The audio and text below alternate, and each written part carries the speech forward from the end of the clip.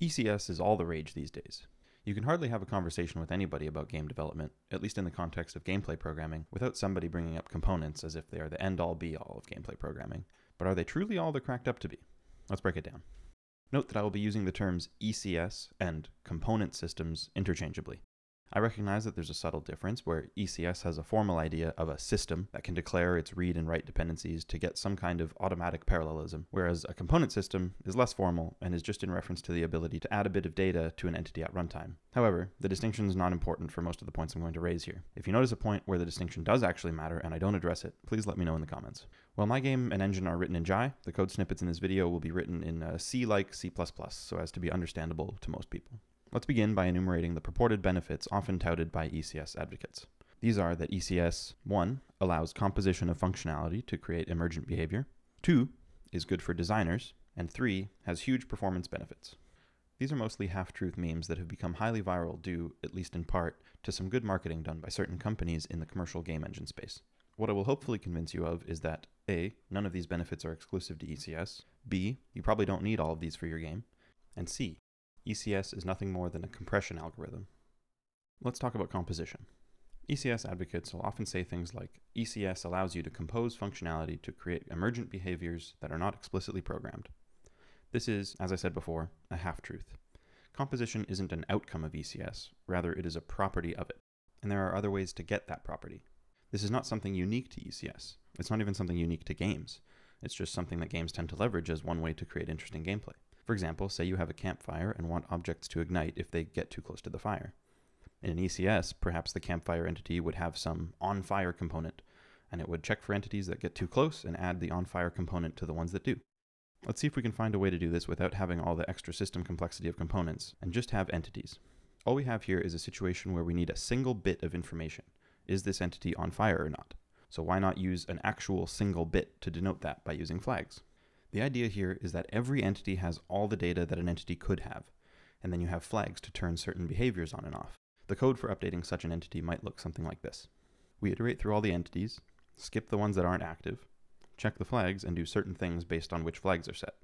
Going with the on-fire example from before, here we gather all the other entities that are within our axis-aligned bounding box, and then set the isOnFire flag on them.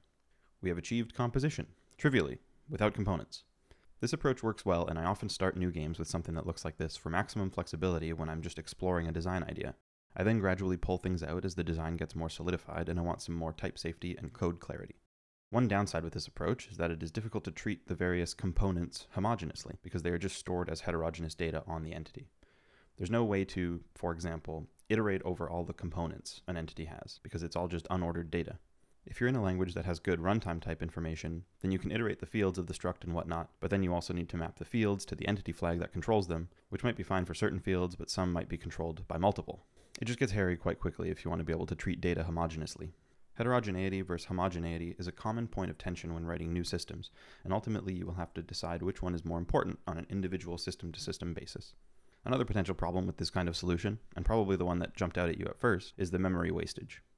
For certain kinds of games, there may only be a handful of characters, yet all the entities will have this character data on them, taking up space and reducing cache locality. Player data in particular can be the biggest offender because there's often only one of them, and it often has the most data.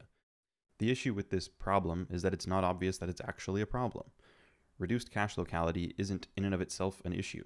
The issue comes when that becomes an actual performance bottleneck, and you discover that by actually measuring. That it feels somehow wrong to have this little bit of wastage is an aesthetic, superstitious problem, not a real, concrete problem. But okay, maybe you're making a game where this does become a performance bottleneck, and you have verified this through profiling.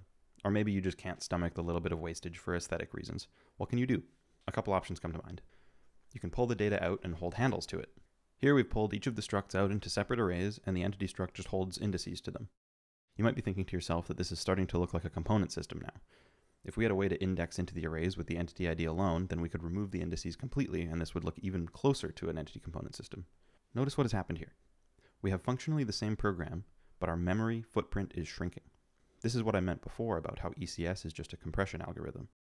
We had the composition aspect before, and now, as we decrease our redundancy without changing functionality or capability, we approach a more ECS-looking solution. In fact, this is true if you went the inheritance route as well. Subtyping in general is just a compression algorithm.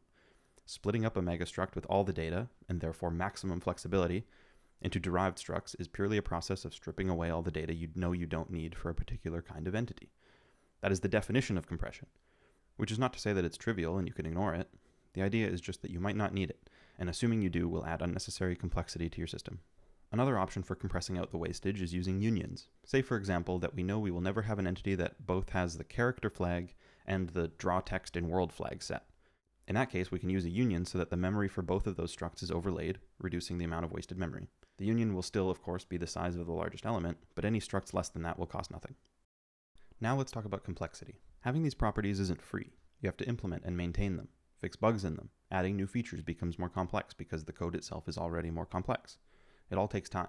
If you're an indie developer, time isn't a resource you have a lot of, and you should be ruthless in implementing only the things you actually need if you plan to make any progress in your project. If the game design you're targeting with your system doesn't need arbitrary levels of flexibility, then you don't need the level of composition that ECS allows for. If you're making a small game, or your game has some concrete number of object types whose properties are well defined, you might not even need an entity system at all. Take, for example, a tower defense game. You could have an enemy struct and a tower struct, and have an array of each, and just program the exact thing you need without any sort of system behind it. Systematizing your entities only becomes useful once you need to generalize over all your entities, treating them as if they were homogeneous data for the purposes of serialization, tool making, and modularity. If you decide that you do need enough flexibility to warrant an entity system, then that's totally fine, but it's not a trivial amount of work you're opting into. If you can get away without it, that's a huge win. Or maybe you just want an entity system because you want to make a highly integrated editor. That still doesn't mean you need composition. There's a gradient here, and good software engineering is understanding where your project lies on that gradient and using that to inform your solutions. Creating good tools is hard, and you should only do it if there's a large benefit to doing so. If you're a solo programmer making a game, or even a small team, a code-first approach is often best, as it is the simplest, most flexible, and fastest option, both in developer time investment and in runtime performance. If your team size gets larger and you end up having more specialization, like dedicated level designers, then that's when you will want to start making good tools for your designers. The cost of one or two programmers' time is hugely outweighed by having several designers being highly productive. And the part that is good for designers is the composition aspect. As we've already talked about, composition is less tied to ECS than people think. You can get that composition another way and still have good tools to interface with it. Getting the performance benefits of ECS mostly comes in the S part of the acronym, systems.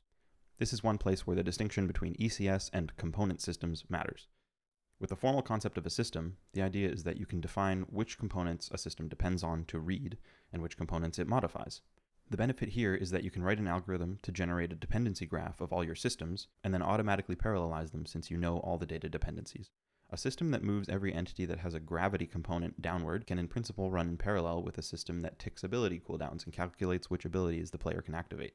People often talk about how ECS is good for cache locality, but as far as I can tell, this is another half-truth meme mostly in response to an object-oriented way of programming, where you have each entity allocated randomly on the heap, and all their data is also randomly allocated on the heap, so you have crazy pointer indirections everywhere. If instead you have a tightly packed array of entities that you iterate linearly and update, as in the composition example from before with the flags, you will have the cache performance you're looking for without having to introduce the concept of a component in your design. The only real notable performance wins are in the possibility of parallelization. So now we ask the question, do you need this? Are you making a complex enough game that it's actually worth spending the time it will take to ensure that the system works correctly? Multithreading is very, very difficult to get right, and if you aren't making huge games with bajillions of entities, you almost certainly don't need this level of optimization. Indeed, certain designs with highly serial update orders would get no benefit from this auto-parallelization at all, and in some cases it could even be a pessimization because of all the bookkeeping overhead. Additionally, there's nothing about this parallelization that requires components to be involved at all. The real point of systems in ECS is to force the user to define their dependency graph ahead of time, which is orthogonal to whether you have components in your system. So if you had, for example, different entity types, instead of having different component types, you could create this dependency graph.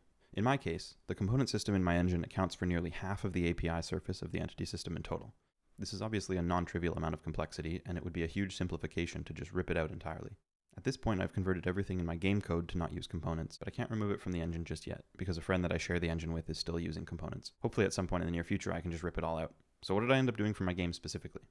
For a long time in my game, I did the megastruct approach, where I had one entity struct with all the data and a bunch of flags. It worked great. It's maximally flexible. Perfect for the beginning of a project when you're still figuring things out. But once the project started getting bigger, the lack of any type safety started to bother me. So I switched the game over to using components, which I already had in the engine at the time. There was a hero component, an activated ability component, components for the backgrounds, doing the parallax, a component for the damage numbers when a hero gets hit, and so on. Up until this point in my engine, there was only a single entity type, you couldn't define multiple. But I realized that if you were able to define multiple, you could achieve composition by having child entities with different types from the parent. The code now looks something like this. Entity base maintains pointers to its parent, children, and siblings in a linked list fashion. Writing a loop that goes through all the siblings, children, or climbs up the hierarchy to parent entities is trivial. It also has a field for which entity type it is, so when iterating over a bunch of entities, I can check its type and pointer cast to access derived fields. Entity base has a local position now. With this hierarchical structure, each entity's position is relative to its parent, so we will have to manually calculate the absolute position to know where to render the entities in the world. Here we start off with the entity's local position, and then climb up the hierarchy, summing up each parent's local position. Once there are no more parents, then that is the entity's absolute position. In the case where the entity never had a parent to begin with, its local position is equivalent to its absolute position, and we can just return that. I have the same sort of thing going on for the entity's scale, rotation, and render order. It's all relative to the entity's parent. For the heroes in my game, I have a hero entity at the top level, and I have a spine animator as a child to that entity. Projectiles and abilities are similar. There's a top-level ability entity and a spine animator as a child entity. Rendering is a matter of iterating over all the spine animators in the scene and rendering them based on their absolute positions so that they follow wherever their parent entities are. With this setup, we're able to render heroes and abilities in the same loop just as if they were components.